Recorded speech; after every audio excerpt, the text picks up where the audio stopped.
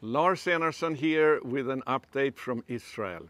Well, Tisha B'Av, the fast of the 5th month, came and went, and no attack from Iran. And I believe that Iran probably will not attack Israel in the near future. The reason for that is twofold. Number one, Israel has declared very clearly via both the United States and the EU to Iran that if they attack, Israel will retaliate, and they will retaliate disproportionately. And before, Israel has also said that they will attack Iran's nuclear weapons program. And this is something that I believe Iran will want to avoid at any cost at this time. So my estimation is that the front, when it comes to a direct confrontation with Iran, probably will not take place at this time, even though they continue to threaten Israel all the time, basically every day. The second reason also for my estimation that there will be no attack from Iran at this time is because the attack when Israel took out the leader of Hamas, Ismail Haniyeh, right in the very heart of Tehran. It has deeply shaken Iran. And they need to get to the bottom of how Israel could do this, because it is evident that Israel now has the ability to penetrate right into the very seat of basically the government in Iran.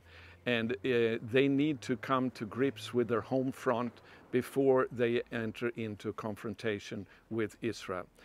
But Iran has always tried to use their proxy armies around Israel, and the most dangerous and the oldest and the strongest of all of these is, of course, Hezbollah in Lebanon. And this front is very, very dangerous, very, very tense. And it is something that we need to concentrate our prayers to pray for this front right now, because Israel cannot tolerate that Hezbollah has driven tens of thousands of Israelis from their homes in the northern part of Israel. This is something that Israel, as I said, cannot tolerate, so there must come a confrontation with Hezbollah. Of course, the United States does not want that to happen.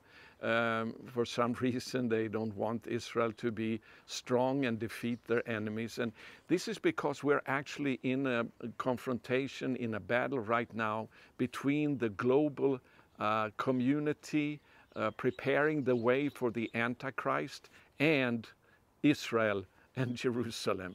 It's a confrontation between Babylon and Jerusalem, if you want to put it that way. And the global powers, they can tolerate Israel, but an Israel that is weak and an Israel that is dependent on them.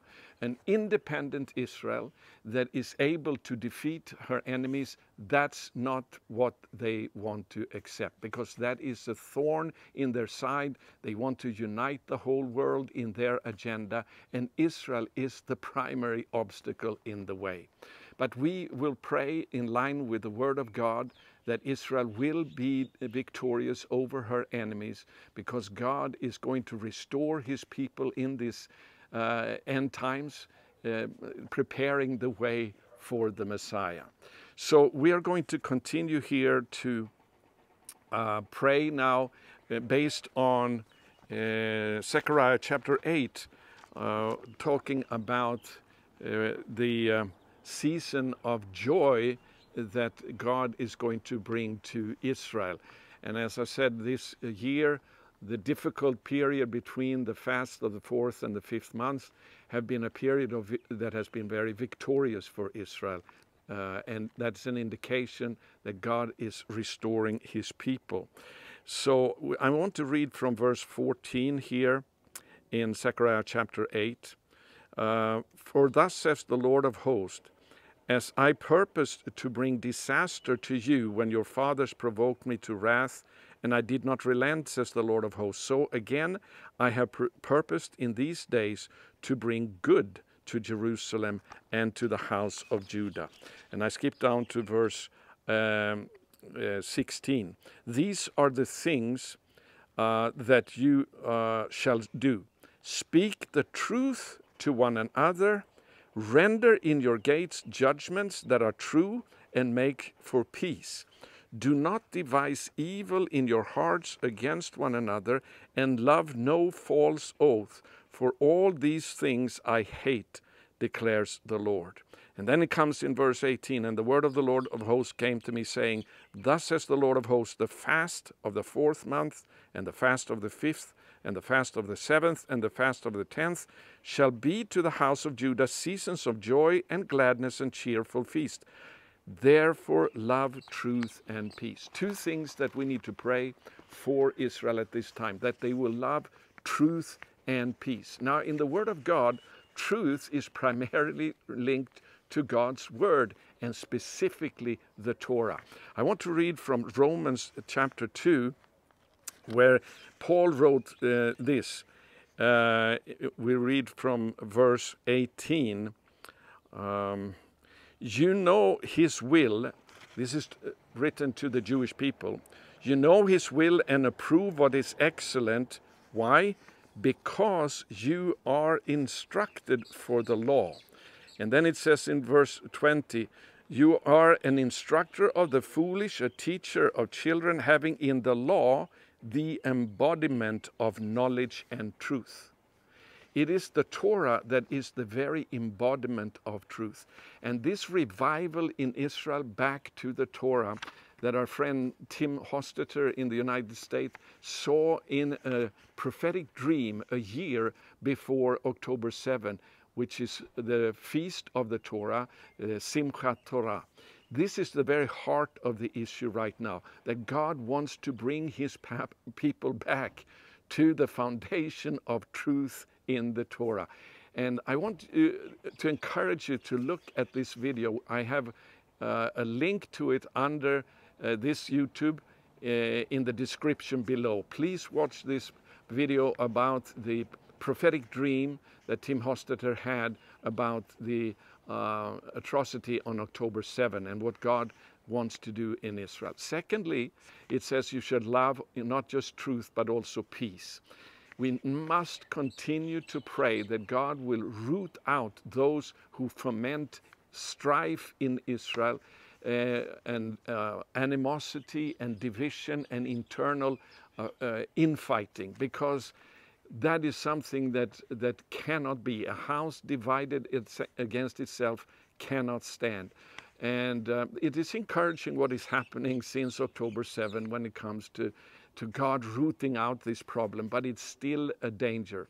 But I want you to look at Caroline Glick's report about this. The link is also in the description below this YouTube, where she is explaining that this is beginning to be rejected by the broad masses in Israel, these demonstrations against the government and so forth. Let's pray that the people of God will return to truth and to peace with one another. And that is also the prophecy that came forth through this man, Barry Wunsch, in Canada last Sunday, August 4th, that God is now weeding out those troublemakers from Israel. Let's continue that will take place so that God can give victory and joyful victories to Israel. The situation in Gaza is still very, very difficult, and there is going to be supposedly negotiations now again about a hostage deal. And these negotiations are mediated by Qatar and United States and Egypt. We must remember that all of these three so-called mediators have an interest in seeing Hamas staying in power in Gaza. That is evident from the way that the United States has acted towards Israel since October 7. Unfortunately, the present administration in the White House has this policy towards Israel. They do not want Israel to completely destroy Hamas. And also Egypt has taken a different approach this time towards Israel of much greater hostility. So pray that Israel will stand firm on its demands that it must continue until Hamas is defeated. Thank you for praying. I also want to mention that we are in the midst of a building project here on our base in Israel, outside of Jerusalem. And this is, it will be a foundation of our ministry to reach the nations with the word of the Lord, to prepare the way for the Messiah. If you want to be a part of investing in this project, please contact us. You can also find information how to donate in the description below this YouTube. So thank you for standing with us, and God bless you. Shalom from Israel.